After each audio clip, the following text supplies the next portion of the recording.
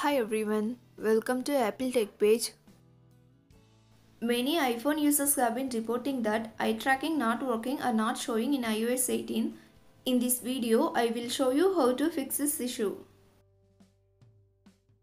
Eye tracking is not supported in all devices. It's only available on iPhone 12, 13, 14, 15 and 16 series and iPhone SE 2nd and 3rd generation with iOS 18. To enable eye tracking, launch Settings app. Tap on Accessibility. Tap on Eye Tracking. Here, enable eye tracking. Follow the instructions to set it up.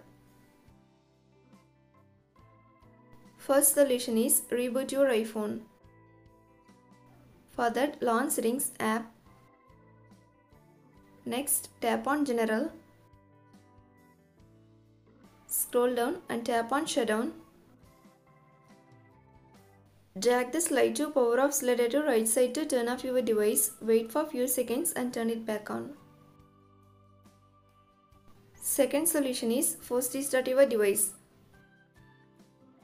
Quickly press and release the volume up button. Next, quickly press and release the volume down button.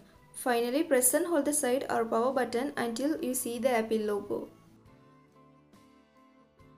Third solution is reset all settings. Resetting the all settings resets your all customized settings to default settings, but no data or media will be deleted.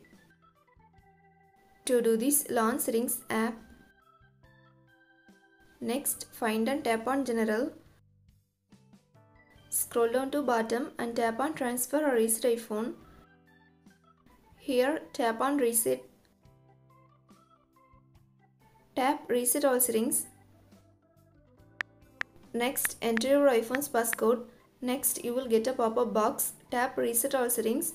Again, tap Reset all settings to confirm the process. Thanks for watching this video. Do like, share and subscribe to Apple Tech page.